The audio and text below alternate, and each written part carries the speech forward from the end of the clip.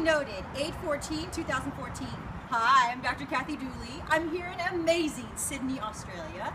I wanted to show you a really nice correction if you have people with sleepy glutes, sleepy lats, and a little bit of sleepy core.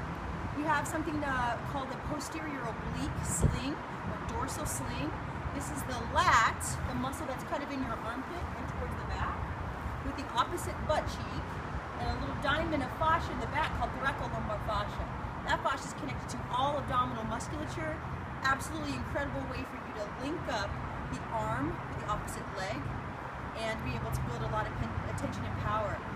The Turkish Get-up phase 1 is a great way to do it. So if you're trying to learn how to do it without the weight first, you start in the fetal position. Raise the arm up like this. This arm stays down parallel with the leg. Keep the dorsiflex foot, keep the knee out, and you're going to prop up on this elbow in one fell swoop. Hup. Notice how I didn't flex my spine. I kept my spine nice and upright. My sternum pointed towards my toe. As I push back, I'm going to push away from my elbow, keep my butt cheeks nice and tight, and my abs nice and tight to lay down. If you're applying weight to it, hup. Same kind of idea. And you can work just this phase backwards and forwards to really get those glutes, lats, and abs to wake up.